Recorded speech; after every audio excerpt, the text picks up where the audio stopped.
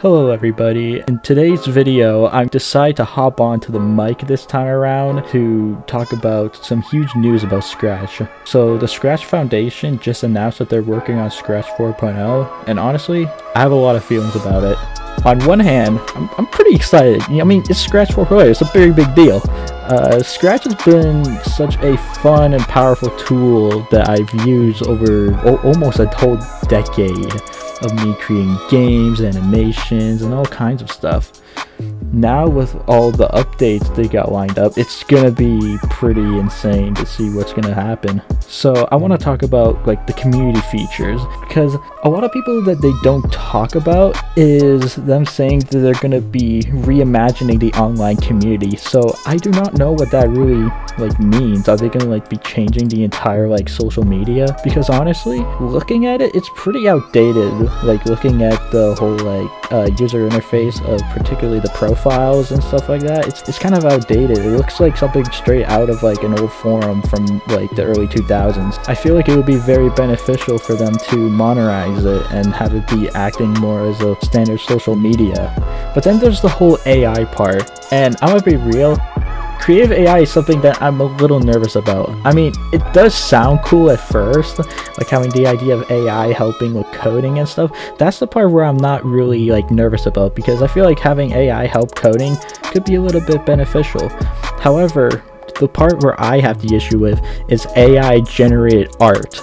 That is something that I feel should not be a thing. AI art basically takes away all the creativity that Scratch is known for, and just having a robot do everything for everyone, I just don't feel like it would be the best interest for the Scratch team to incorporate. So I hope when they mention creative AI, it isn't about generative art and it's something about more so for coding.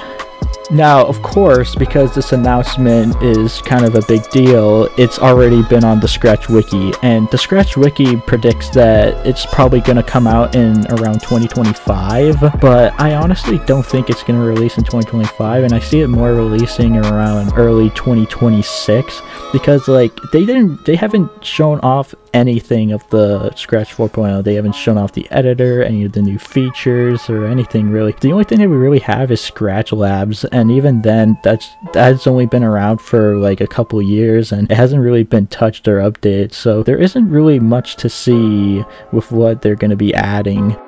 One thing that I hope that the Scratch team works on is how it renders SVG files, because the current way it does it makes it so it's hard for projects to run whenever the vector sprites are overly detailed or complex. So I really hope that they really prioritize on improving the renderer so that projects can run smoother and people are able to make much bigger projects with Scratch. Another thing that I really want from the new Scratch 4.0 is an ability to customize the editor, kind of like have all the features from Scratch add-ons, but kind of merge them all within natively into Scratch. So what do you guys think? What do you think the Scratch 4.0 should add? Please let me know in the comments down below, and I will be free to discuss anything that you guys think. So yeah, thank you all for watching, and I hope to see you in the next one. Peace.